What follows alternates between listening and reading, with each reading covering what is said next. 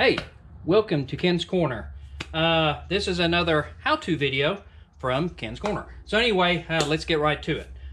What this video is going to be about is how to replace the brake pads.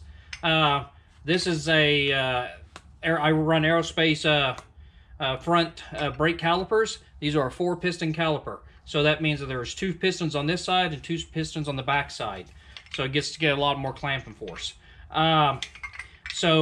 What makes this unique, like on traditional type cars, where sometimes there's only 1 piston on one side, this one, as you compress the pistons, you have to hold the other pistons in place while you compress one side of the pistons, then kind of flip it over, then you hold the other side of the pistons as you compress each one of these pucks. And what I'm going to do, I'm going to compress one of these pucks at a time, not the whole thing, but one at a time. I can do all 4 of them that way and get them all closed down.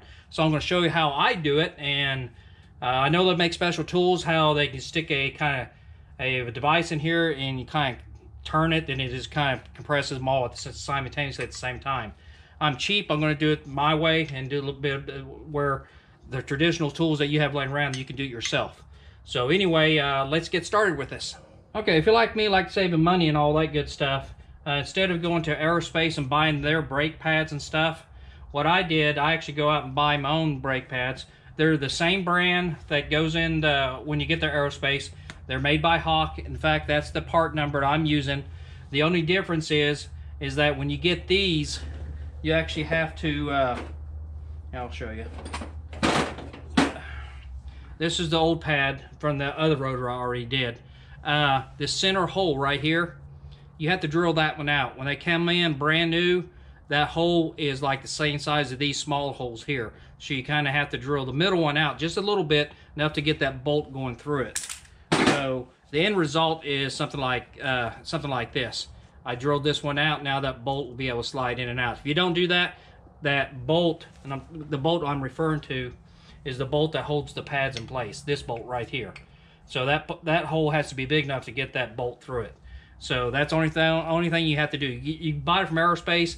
I guess they already drill it out and it fits. You know, I did that once before, but their pad's almost twice as much what I can get them for. So anyway, a little bit of cost savings there for you. So I do recommend buying yourself. Use that part number I show you, and it's a lot easier that way. So anyway, let's get started getting these old brake shoes pads off and get the new ones on. What you have to do is get this bolt out. That's pretty easy little process here. Hopefully 3/8 on an Allen wrench. You just hold it in place there and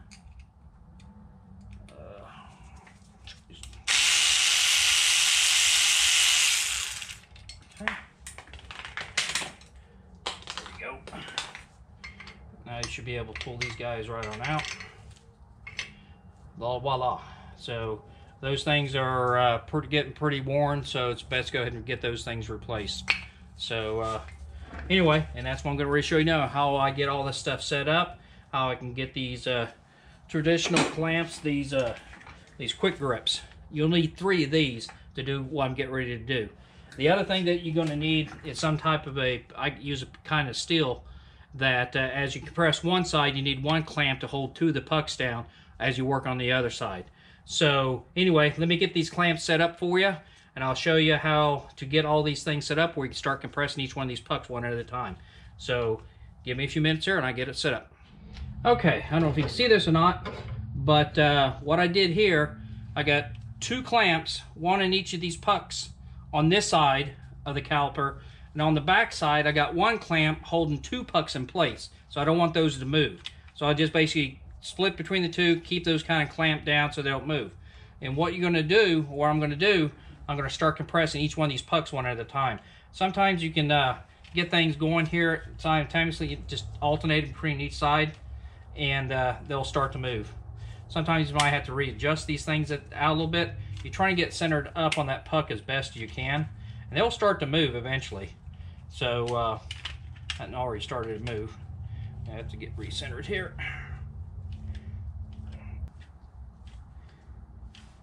So anyway, let me keep working on this and I'll get it collapsed and I'll show you here in a second. Okay, I got those 2 pucks down. I think they're down far enough. Then what I did, I put that long piece of bar between the two pucks. I got one clamp holding it down.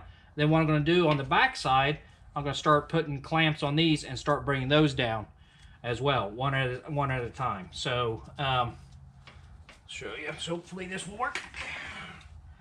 So get one clamp set up there. So I don't push the puck out as I push the other one down. And I get this one here. Then I should go ahead and there, that needs to draw down.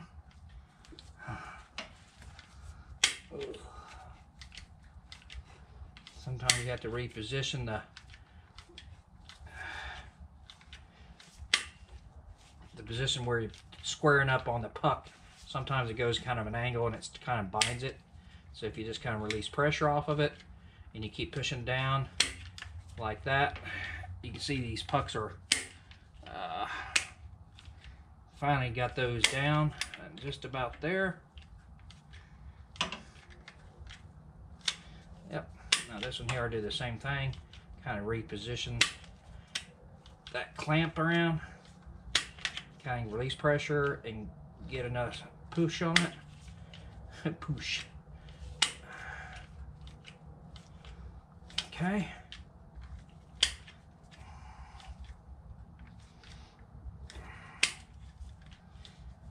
Like that. Okay. Now everything is pushed down where now I can get the pads put in. So let's go ahead and get that started here next. Okay, hopefully you can see this. Now you can see the pucks are out of the way. Put the new brake pads in there and we should be good to go. So all we have to do is put these guys in. So that goes there. That goes there.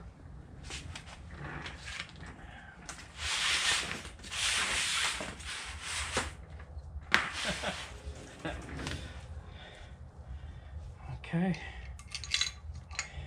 I always like to put the nut on the back side, away, you know, point away forward toward the front. Looks, I don't think it matters, but that's just my preference. And all we do is just kind of tighten that down. That's a locking nut on there, so it doesn't really.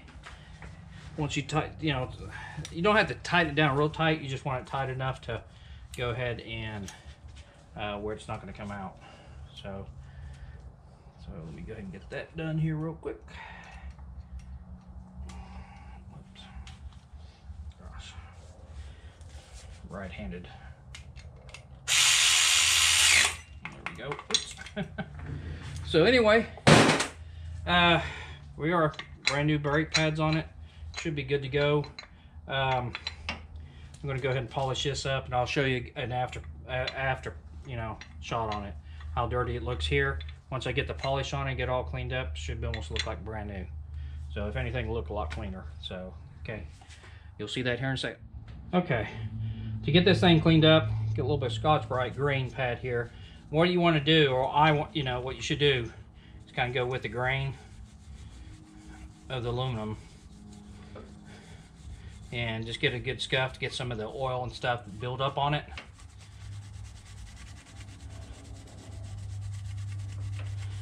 It just takes off all that grime that's been on there for God knows how many race seasons. So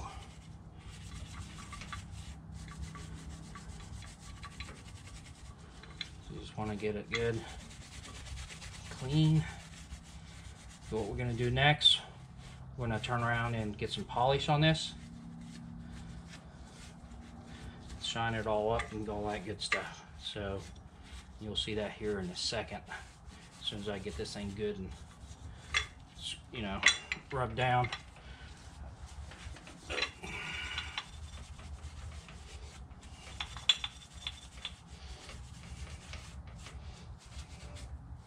Okay, we'll throw some polish on it here and go from there. Okay, not endorsing this project or this product by all means, but it is a pretty good thing. It's a Blue Magic. It's a metal polish cream. Basically with this, just a dab. I think it's more than a dab, but what you want to do is just kind of get any place on here where you want the metal at polished. Okay, then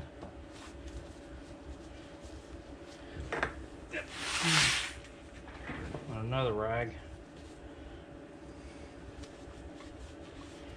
you just kind of wipe it off and you start polishing it in. Things will start to turn black a little bit, and then it starts to get really shiny. If you heard, that's my heater just kicked on in the shop here. So give me a few minutes here and I get it all polished up and you'll see the... Okay, as you can see, this is all polished up. Not a bad little polish, get a little bit more shine back to it. So I'm very pleased how it came out. Looks pretty much like new, if not a little bit better, so just a little bit shinier. So anyway, hopefully this gave you some idea what it would take to change these pads out. It's not really that difficult to do.